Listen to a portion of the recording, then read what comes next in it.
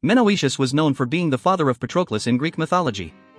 While he may not be as well known as some other characters in Greek mythology, Menoetius plays an important role in the story of the Trojan War.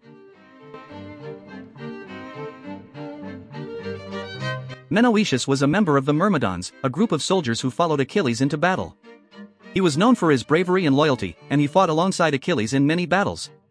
Menoetius was also a close friend of Peleus, the father of Achilles, and he played a key role in the events leading up to the Trojan War. One of the most famous stories involving Menoetius is the tale of the Trojan War.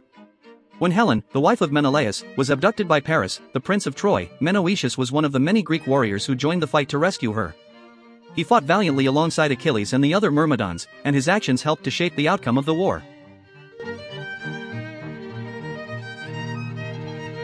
In addition to his role in the Trojan War, Menoetius is also known for his relationship with Patroclus.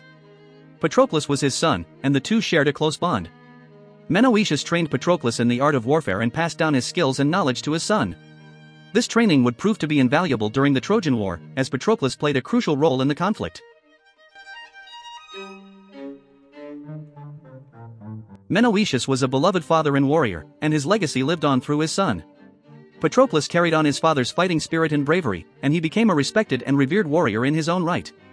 Menoetius' influence on Patroclus helped to shape the course of the Trojan War and played a significant role in the outcome of the conflict.